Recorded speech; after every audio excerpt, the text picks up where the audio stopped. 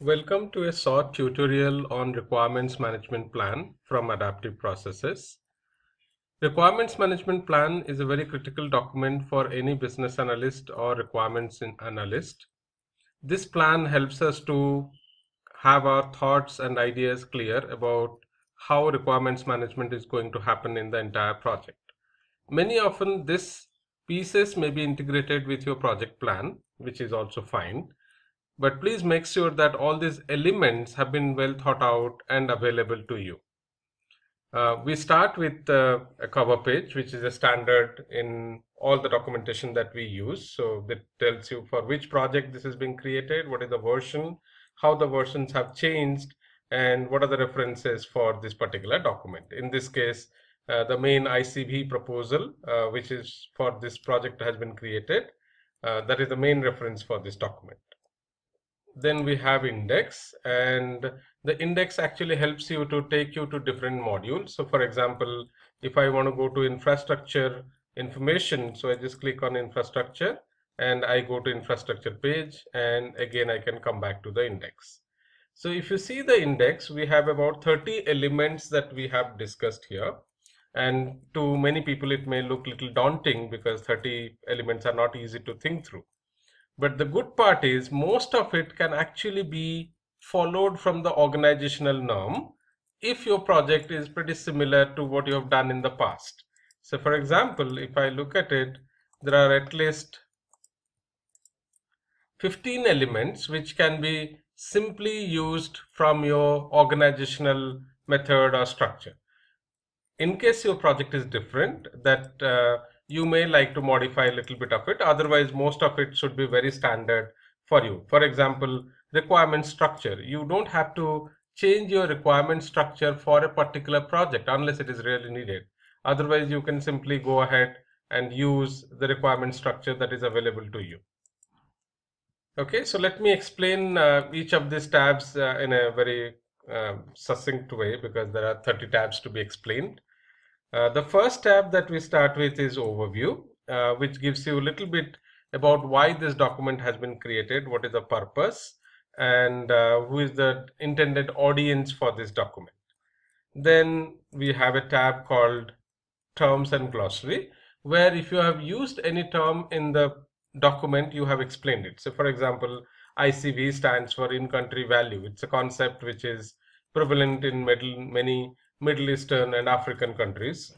So similarly, if you have used any other acronym which is not very common, it's good to put it here.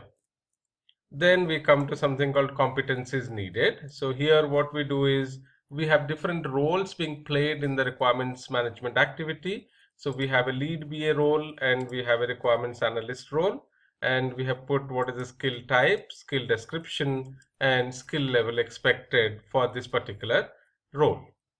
Then we come to infrastructure, which is basically where do you store your requirements, how do you manage them. So if you see here, we have used 3 products. One is GRC Perfect, where we store our requirements. Then we have Bizazi BPM, which is to draw models. We could also use Star UML in case if you are interested in drawing detailed modeling elements for state chart and others. Then we of course use Microsoft Office to document some of our requirements. Then we come to communication plan, which is basically saying how often do you communicate. This being a short project for about 6 months, so we had a plan to communicate weekly on the requirements engineering progress. Then we come to requirement structure. So you have a document like vision, which gives you what the project is about. Then you have stakeholder requirements or stakeholder requests.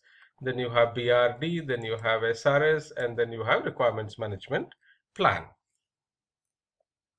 Then we have a guideline for BRD and SRS traceability. Where do we do traceability? Then we have put a prioritization guidelines, which is drawn using Bizazi BPM, and you can modify this as well. So here we check if something is a legal requirement, then we automatically put it as high priority. If it is an NFR, again we put it as a high priority. Or if other requirements are dependent, we again put it as high priority. And if the requirement also offers a very high business value, we put it into high priority. Otherwise, rest all go to low priority. Then we have also provided a very simple guideline for using the right techniques and in what order. So many often people are really confused because there are quite a many number of techniques which are available and which techniques should be used when. So for example, the first question we ask, is there some documentation available?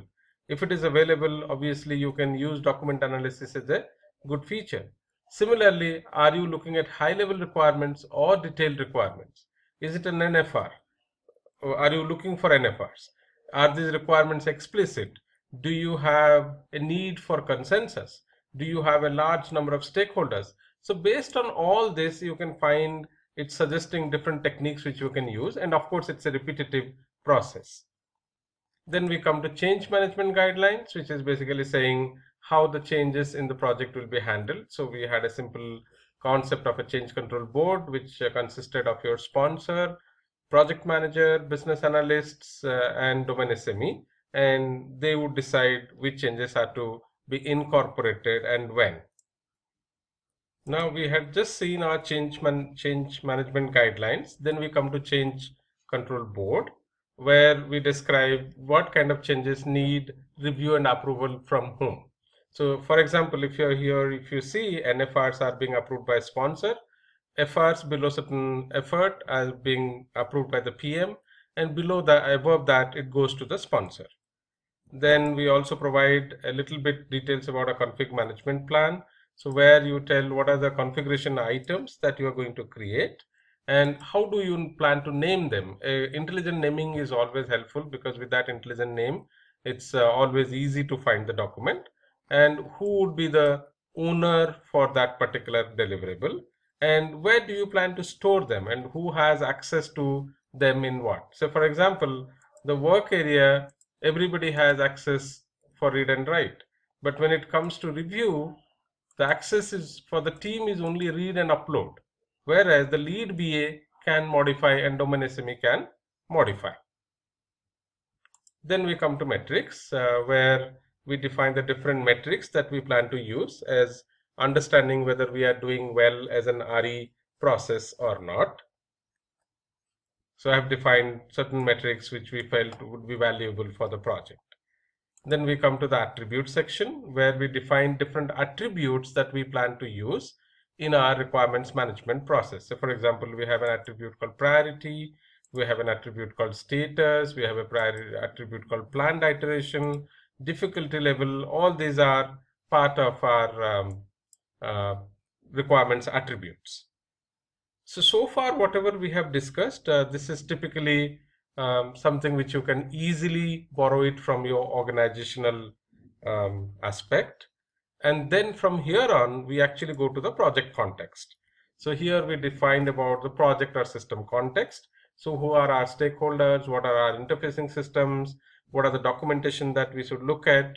All that. And then we also mention the exact sources and elicitation techniques that we would use to collect requirements from different sources. So for example, NFRs will typically collect it from sponsor, process and data UI requirements, we will collect it from ICB specialists and contractors, interfacing requirements, we will get it from their respective owners, and what technique we plan to use and which modeling technique we would like to use to capture those requirements.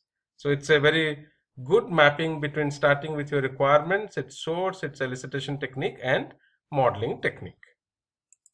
Then we have stakeholder matrix where we provide all the stakeholder details and their key expectations, expected contribution, current contribution, all those aspects in the stakeholder matrix.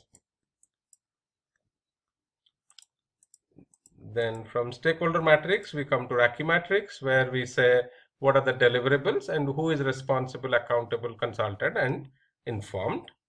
Then we come to risks and assumptions. So where we put the different risks that we see for requirements management. So I have put around 4 risks for this particular project. Then we come to effort estimate where we say what kind of effort is needed for this project. So we have something like initial understanding, scope finalization, use cases to be developed, detailed SRS documents to be developed, and support during development. And I have put an on average how much time do we take, how many number of hours we need for that, and total effort turns out to be 488 hours. Then we come to RE organization, which is basically the people who are working as the requirements analysts or business analysts. It's provided here.